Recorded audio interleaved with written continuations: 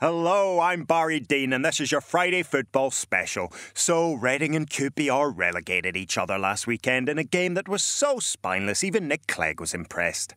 Aston Villa hammered Sunderland 6-1 earlier this week. Villa's insane results this season have been inversely proportional to the quality of manager Paul Lambert's interviews. Next season, Paul, the secret to success could be to pretend you're as mad as a Geordie in a stable. Liverpool proved they can cope without Luis Suarez by scoring 6 at St James's Park last weekend. Good practice for next season then. Meanwhile, Alan Pardew has no defence for his team, which is probably why they conceded so many. And Jose Mourinho this week gave his biggest hint that he'll leave Real Madrid at the end of the season, stating that he will go where he's loved. So that leaves either Chelsea or, No, that really does just leave Chelsea. Stay with us for a song about Barcelona, a smooth and sophisticated Cantona sketch, and a state-of-the-art analysis tool. How to be a modern footballer with James Alexander Gordon. Times caught cheating 2, testicles remaining 0.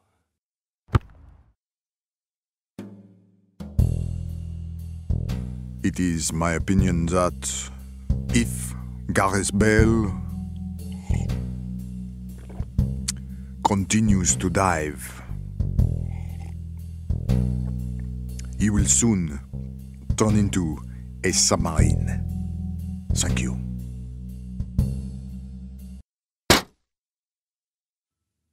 Hi, I'm James Alexander Gordon. Your ability to concentrate 0, my voice 9. Because sometimes all you need in life is some James Alexander Gordon. Time now for our regular Footballers Tweets feature. Today it's Fiorentina new boy Giuseppe Rossi who's tweeted, "Frankfurt Airport sucks." So, Malcolm, Giuseppe seems to be mightily unimpressed with the German aviation system. And fair play to him for telling it straight. Everyone raves about Frankfurt as an international hub, but I just don't see it. Do you think perhaps there could be a bit of resentment there because Eintracht Frankfurt didn't want to sign him? Maybe, but the duty-free shop doesn't sell Boddingtons, and half the signs are in German, so I think his point stands. Of course, with all the European games these days, players' travel standards will be pretty high. Yeah, he probably spends half his life on a plane. When we played a game in France, 7 of us travelled in the Gaffer's Mini Metro with half the defence on the roof rack. Then we stayed with our goalkeeper's pen pal. So if it's not Frankfurt, what is your favourite airport? Doncaster International. The pub's got exotic dancers on a Thursday. Malcolm, thank you. So, my wee beauties, head to facebook.com/the football special for FFS insights and exclusive dressing room access. Comedian Reginald D. Hunter performed a controversial routine at the PFA Player Awards. The American had been told swearing or any racist references were to be avoided, as players hear enough of that kind of thing on match day. Tomorrow, Hull and Watford will both be scrapping for an automatic parachute payment in 2 seasons' time. Oh, the glory. So, which plucky provincial side do we want to see promoted? The one owned by the Egyptian multimillionaire or the one owned by the Italian multimillionaire? PSG have been linked with Arsène Wenger. Maybe he could reverse what he did at Arsenal by bringing the best of young English talent to the French league, like John-Joe Shelvey, Danny Rose and Carl Jenkinson. Oh God, English football is and QPR play Arsenal on Saturday evening. Arsenal fans would love Arsène Wenger to spend like QPR have, which is why football has lost its mind. That said, I'm off to watch the snooker. If you want to get in touch, drop us a line at FFS@zuboxTV or leave a comment on YouTube. I'm pretty excited now to introduce a new segment of the show featuring our brand new state-of-the-art touchscreen match analysis table.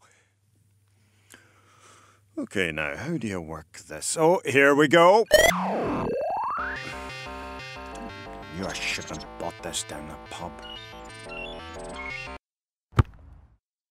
Barclays Premier League. Manchester City spent £150 million. Everton spent 2. It turns out Barcelona are human after all. After crashing out of the Champions League, here's Jim Daly with a song to remind us what the Catalonian team can do when they're on top form. They pass, then pass, then pass, then pass to Messi and score a goal. They pass, then pass, then pass, then pass to Messi and score a goal. They pass, then pass, then pass, then pass to Messi and score a goal. That's the Barcelona way.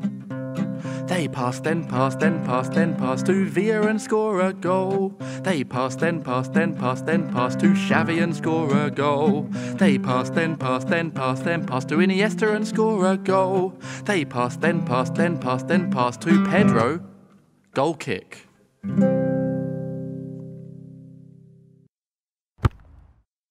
That was your Friday football special. We'll see you the same time, same place next week.